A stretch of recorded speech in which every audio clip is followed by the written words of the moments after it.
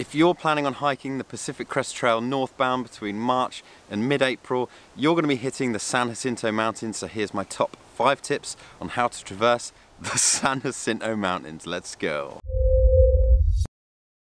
Hello, Russ here, bringing you the best tips and inspiration for hiking around the world.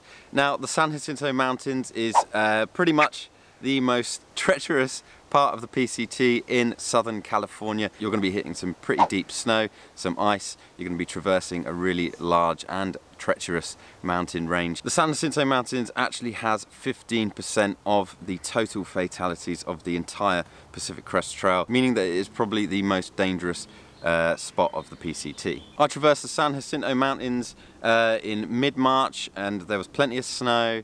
I got to Idylwild, and then just before I decided to come home due to COVID-19, I ended up traversing Fuller Ridge, which is quite infamous, and there's a lot of obstacles in your way along the trail, especially in that time of year, and at that altitude you are going to hit some snow. Very unfortunately, while I was traversing the San Jacinto, another hiker had a fatal fall. There were a number of hikers that were having to get airlifted out.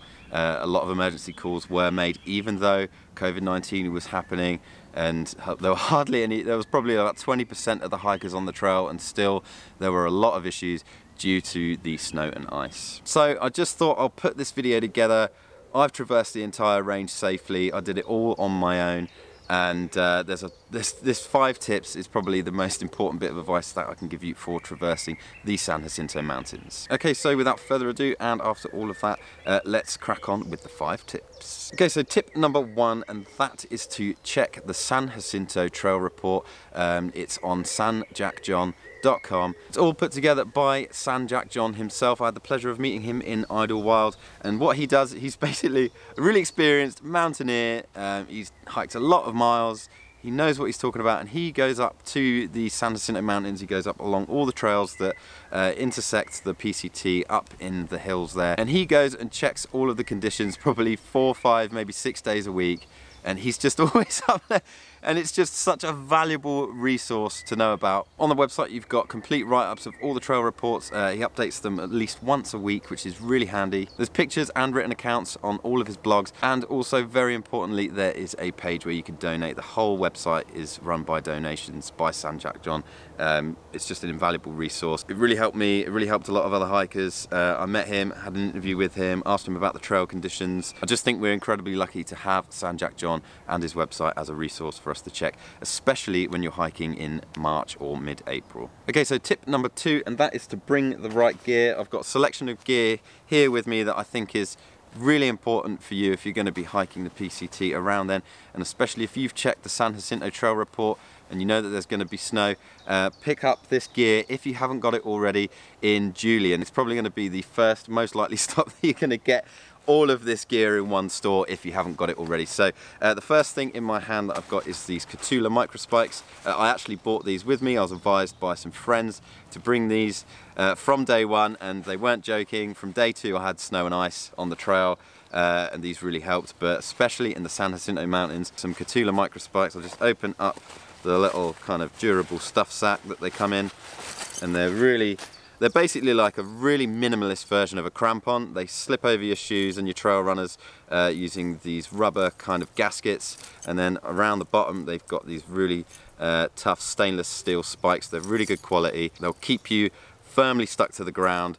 These are definitely not for mountaineering up super steep icy slopes. You will need boots and crampons for that, but because the PCT is so well graded, some Catula micro spikes will do the job, especially if you've got the next bit of kit that I'm about to show you, and that is my Grivel Helix ice axe. I actually had a Corsa Camp ice axe which I bought in Julian. I left this with a friend up in Washington, but if I'd had this I'd have found it a lot easier. The Corsa Camp ice axe is a lot lighter, it's a lot shorter, and it didn't have a leash. So I'll just go over some little aspects of this ice axe now. So it's got a rubber grip on the top so you can hold it while you're walking, and it doesn't make your hand so cold if you're not wearing gloves, and it gives you that little bit of extra grip.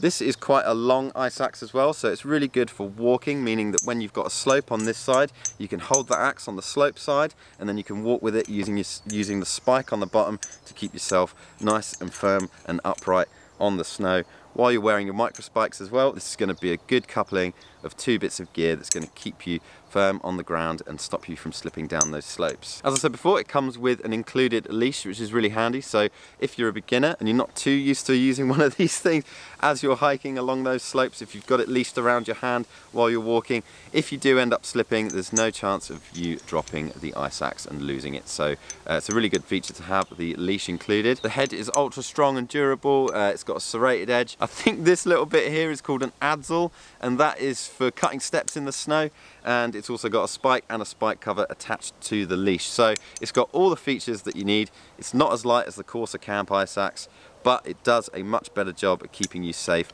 on those icy slopes. Now, I'm not going to go into all of the ways that you can use this ice axe, but I will put some links in the description below to the British Mountaineering Council. They've got plenty of videos. I'll link you to all of the videos on how to use an ice axe, how to use crampons and micro spikes in the description below. It's a much more comprehensive viewpoint, and those guys absolutely know what they're talking about. The British Mountaineering Council is one of the best resources on learning how to use winter gear online. Okay, so that's the ice axe and the micro spikes. The next bit of gear I think you should bring to the San Jacinto Mountains is a Garmin InReach Mini at the very least. This is a really tiny, compact SOS beacon and GPS tracker. You can get maps on it, but I wouldn't advise using this solely for maps. But if you do get in trouble and you do slip and slide, you can smash that SOS button and then confirm that you need rescue. Only use the SOS button at an absolute last resort. You shouldn't be smashing that button willy-nilly. While I was in the San Jacinto, I came across a lost hiker. He had slipped and he'd lost his tent poles, and then he ended up clawing his way back up this slope. He slept underneath a rock with no shelter. I found him and he had smashed the SOS button, but he didn't know that he had to confirm the rescue through a text message when you've linked this up to your phone, or by hitting the confirm button on the Garmin InReach Mini. So mountain rescue didn't come after he had smashed the button because he didn't confirm rescue. So I dialed up 911, confirmed the rescue, and thankfully 2 mountain rescue team members came up and helped him down to Idylwild. So without this, probably would have been in a pretty bad condition. It was freezing temperatures, snowstorm, my tent was covered in ice and snow, just definitely not in a good way. So definitely a must bring for the San Jacinto Mountains early in the year. Okay, the next item that I think you should definitely bring is a pair of super warm, really tough, really thick ski gloves. Most hikers will want to bring like a really skimpy glove that isn't waterproof. It will keep your hands warm and it will cut the wind, but it will not cut the rain. And as soon as they get wet, your hands are going to be freezing. I was really lucky. I found this pair at the 2020 Vision Trail Angel stop, and I actually picked them up to see if I could find the hiker who had left them behind and give them to him further up the trail should he come back looking for him, but he didn't. But luckily for me, they proper saved my fingers. It was freezing cold up there. It was sub-zero. My fingers were so numb wearing my normal gloves, and yeah, these literally just made my life so much easier, keeping my hands warm. I could use my map and compass, I could use my phone, my GPS unit. Everything was just so much easier with some warm gloves. So just for those sections, and if you're hiking in the Sierra Mountains and you haven't got some really warm gloves and the weather gets really chilly, you're going to find it very difficult. So yep, warm gloves is a very important item. Okay, the 5th and final item, which is actually a pair of items, is a map and a compass. I saw so many hikers out there on the PCT not carrying a map and compass. Yes, you've got gut hook, yes, you've got your SOS beacon and GPS unit, but if those fail and you're caught in a whiteout in those mountains and there's snow and ice, you can actually lose your way on the trail, come off trail without even realizing it up there. So yeah, map and compass, all of the gear here. Obviously your thermal layers and everything that you would normally bring, they'll probably be enough so long as you're moving. But with these items in particular, just as added extras, just for the San Jacinto Mountains, I know it's a lot of weight to bring, but you will not regret it, especially if you're hiking early. Okay, my 3rd tip is to practice with the gear. It's no good bringing all of this gear with you to traverse those mountains if you don't know how to use it. I saw a lot of hikers purchasing all of this gear, but they didn't know how to use it, so there were a lot of more experienced hikers out there, luckily, that could show everybody how to use this equipment. But for me, a resource that really helped, which I mentioned just earlier, is the British Mountaineering Council, and I will link all of the videos below. So check those out, watch those videos, and then once you've watched them, try going out in the winter on some very slight slopes, somewhere that you're going to be safe, that you're going to be able to practice walking with an axe, wearing the spikes, practice setting a bearing on a compass, and checking your declination and all of that. Learn how to read a map. It's really important to have some knowledge. Lots of people think, oh, it's the PCT, it's well graded and it's just a trail, but once you get up into higher elevations and the weather changes, it's a very completely different story. Okay, so the fourth tip for hiking the San Jacinto Mountains early in the season is timing and camp. So I've written down a list of the entry points, what mileage, the exit points, and where I camped during my traverse of the San Jacinto.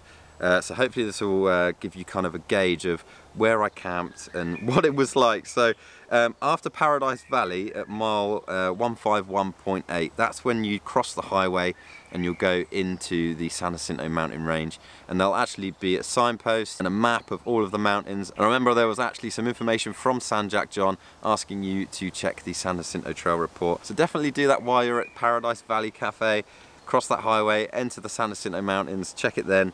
But then I camped at around mile 155, and I planned to traverse most of the San Jacinto the following day and do something around 20 miles. So it was an all-day hike, around 20 miles. You're going around some really steep slopes, beautiful views. It's an absolutely fantastic section of the trail. But as soon as I encountered the snow and the ice, there were slopes that were literally like this kind of angle, and the trail is basically cut in as like a notch, which is pretty well graded. If you're lucky, there'll be footsteps still that haven't been cut with snow, kind of cutting your way through the slopes. But they were steep. It was tough going. I was hiking really slowly. I probably did about 15 hours of hiking to get 20 miles that day. I got to like mile 172.2 and I tried to camp at this tent site, but it was too small, too windy. It was on the windy side of the ridgeline that I was on, so I had to keep going a further few miles. I'll tell you what, that was like one of the toughest 3 extra miles, because I was so ready to just pitch my tent before it got dark, before the weather set in. I knew there was going to be a storm, and I got to like mile 175.4 and camped at tent site 4, and it was dark. I had my headlamp on charge from my power bank while it was on my head, and it was windy, it was freezing, and I was trying to pitch my tent. It wasn't too overly exposed of a campsite, and I was quite lucky that I actually didn't camp at the one before. I would have had a much rougher night's sleep. But that day, getting through most of the San Jacinto was definitely the toughest day on trail. It was the sketchiest, but I managed it. I managed to pitch a tent. I had my Katabatic Gear Sowatch, which is a really warm sleeping quilt to have, so I was quite cozy in my tent. But literally like 50 feet away, that's where I found the lost hiker, and he'd been sleeping under this boulder all night without a shelter, and I had absolutely no idea. Okay, so my fifth and final tip for traversing the San Jacinto Mountains early in the season is to head down to Idylwild via Saddle Junction and go down Devil's Slide. So after I left the lost hiker with Mountain Rescue, ended up going down the South Ridge approach trail down to Idylwild, and that was actually a very dangerous part, because I'm going in this direction and then the trail starts sloping like this, and it was like, I don't know, a 50-foot slide and then a sheer drop, and I was like, no, I'm just going to turn back. So I ended up going all the way back to where I left the trail and going down to Saddle Junction and turning left down Devil's Slide. Devil's Slide is a much safer route. It's just a load of really long, really gradual switchbacks all the way down to Idylwild. It takes about 2 hours, 2.5 hours to get down to Idylwild, but yeah, that was a crazy section of the trail to try down that South Ridge. So definitely, if there's snow, I wouldn't advise the South Ridge unless you're highly experienced. It was very sketchy. Go down to Saddle Junction, turn left, and go down Devil's Slide. Devil's Slide, it's a pretty sketchy sounding name for a trail, for an approach trail, but it wasn't actually that sketchy. It's just a really long path. So yeah, that's my fifth and final tip. So yeah, that's my top 5 tips. Campfire question: have you hiked the San Jacinto mountain range before? And if you have any tips that you would like to leave, put them in the description below. The trail hunter community would love to hear from you. Thanks so much for watching this video. Thumbs if you liked it, subbed if you loved it, and I'll see you in the next one.